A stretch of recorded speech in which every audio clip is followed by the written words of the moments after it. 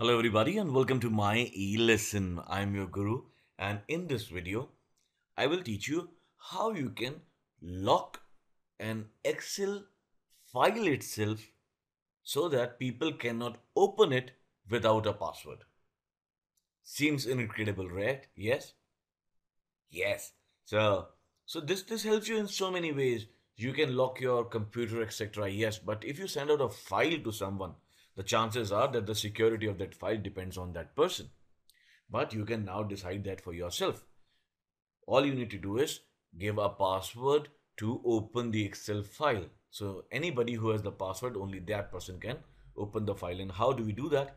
To do that, we need to go to the files menu over here, and from this drop down over here, choose encrypt with password and give a password.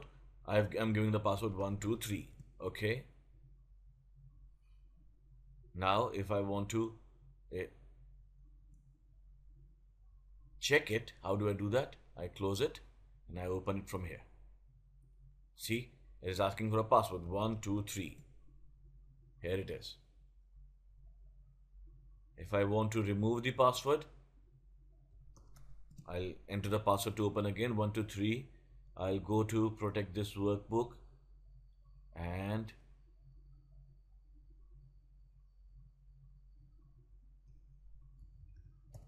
from here I can unlock it. See, so very simple. I hope you like this video, and there are many more videos that you can see to learn Excel. Until the next video, this is your guru now signing off for the day. Have a wonderful day ahead. Happy learning.